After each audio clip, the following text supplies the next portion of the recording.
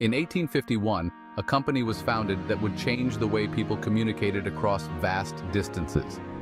Western Union began as a humble telegraph company, but by the 1860s it had become the dominant force in long-distance communication, forever revolutionizing how messages were sent across America.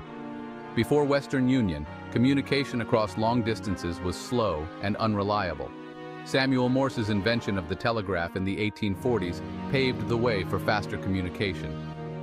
In 1851, the New York and Mississippi Valley Printing Telegraph Company was founded. This company would soon become known as Western Union. By the mid-1850s, Western Union was laying telegraph lines across the country, connecting cities, towns, and businesses. The company's network grew rapidly, and in 1861, Western Union achieved a major milestone, completing the first transcontinental telegraph line, linking the east and west coasts. By the 1860s, Western Union had solidified its dominance in the telegraph industry.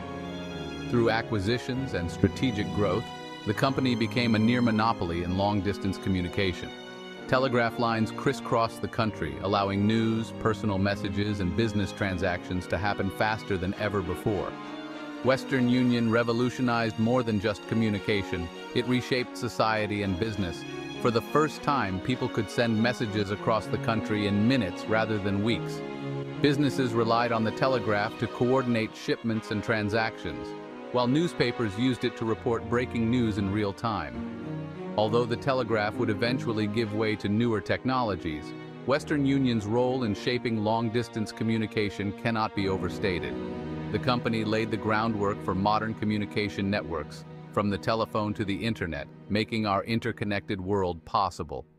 From telegraphs to modern communications, Western Union's legacy is a testament to the power of innovation in connecting people across vast distances. Subscribe to Emgotvmedia US History Channel for more stories that shaped America.